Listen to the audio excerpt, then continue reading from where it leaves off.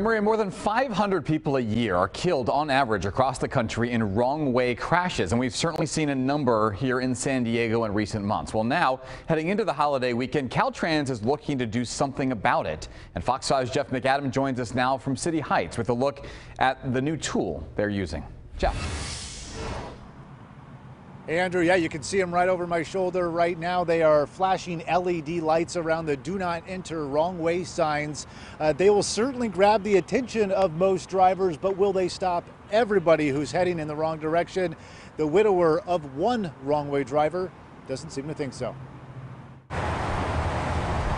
Labor Day weekend means holiday parties and a rise in people climbing behind the wheel impaired. Traffic safety efforts by the CHP during 2020 Labor Day MEP resulted in more than 900 arrests for driving under the influence.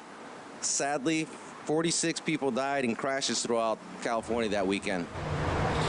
Please don't drive drunk. Please do not let a friend drive drunk.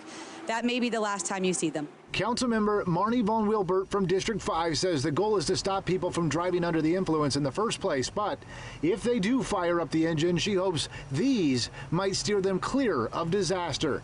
And the data shows they work.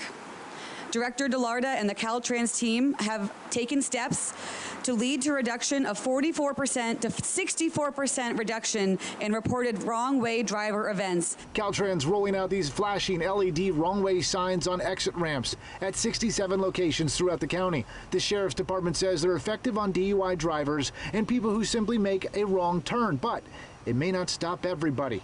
Yeah, I think that anything that we do to try to alert people that they're going the wrong way is a good idea. You know, anything that we do in that manner is a step in the right direction. Daryl Daniels lost his wife in a wrong-way crash just a few months ago on I-5. His wife was driving the wrong direction when she slammed head-on with another car, killing a married couple, 2 San Diego police officers. Daniels believes his wife was having a medical issue, a diabetic low, and has doubts these signs would have helped. So I don't think it would have prevented my wife's accident, but some of the others that happened recently, it could have.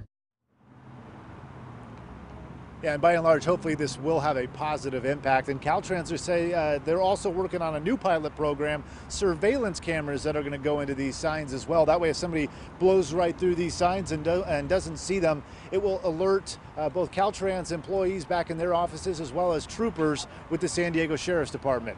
From City Heights, Jeff McAdam, Fox 5 News.